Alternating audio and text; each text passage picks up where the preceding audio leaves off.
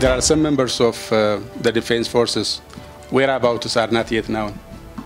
And because in Mekelle areas, it was easiest, as I told you last time, it was easiest to subdue because most of them were staffers, health and other administrative professionals, most of them. So combatant soldiers were very few and it was easiest to subdue them.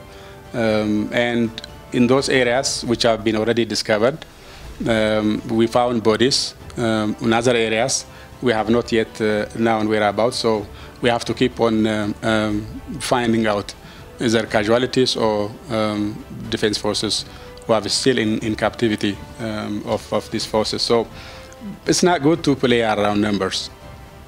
It's good to stick to the actions, and the action is treasonous enough. It doesn't matter whether they killed 10 or 30 or 100 soldiers. The very strike itself is a crime enough. It doesn't change the atrocity whether it grew to 100. So we have to keep on finding out whereabouts of all soldiers.